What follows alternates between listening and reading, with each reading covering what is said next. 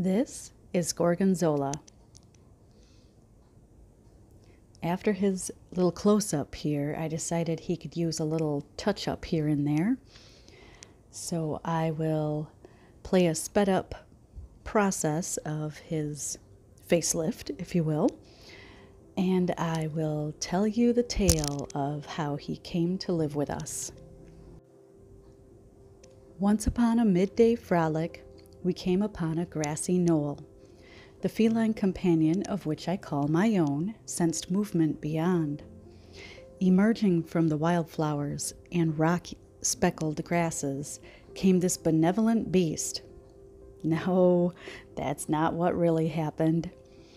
One day, just before my daughter's birthday, she came bursting into the back door yelling, "Mom, you must see this beautiful man. I must have him. Can we go get him? Please." Of course, my response was, "What are you talking about?" She says, come see," and brought me to a window. There was a big tree blocking our view, so I could not see this beautiful man of which she speaks. So we ran to another window and still couldn't see him. So she brought me upstairs, and I looked down the block and I said, "What is that?" And he was leaned up against a tree with an old door, and there was no sign that I could see. And she says, "He is all I want for my birthday, nothing more. Can we go get him, please? Hurry, somebody else is going to get him." I said, "Well, let's go check him out." I grabbed my wallet just in case there was a for sale sign or something there, and there was not.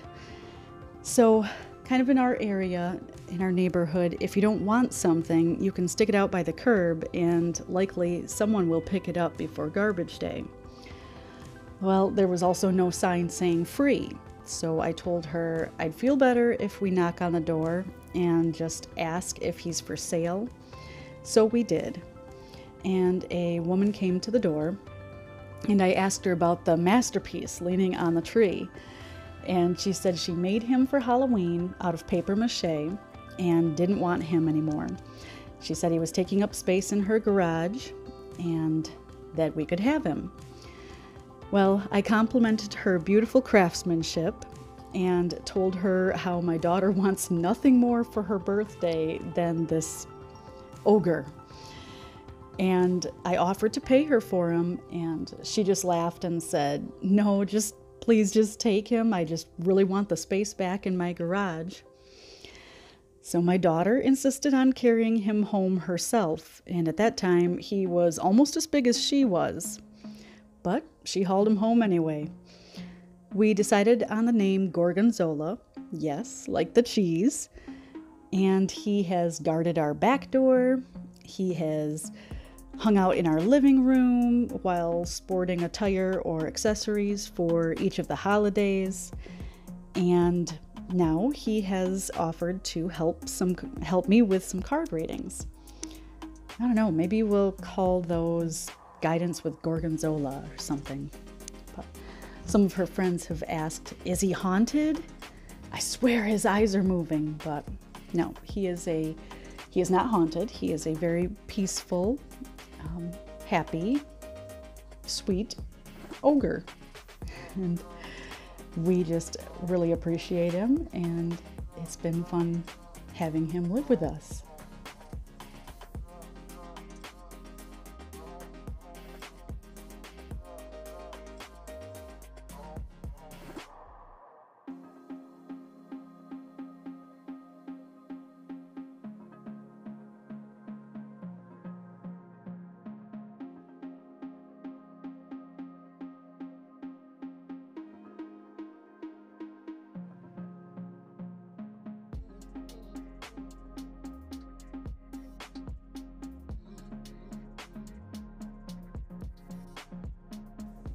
Thank you for watching, and if you would like to see more of Gorgonzola, please subscribe, like, and share, and keep an eye out for him in some upcoming readings.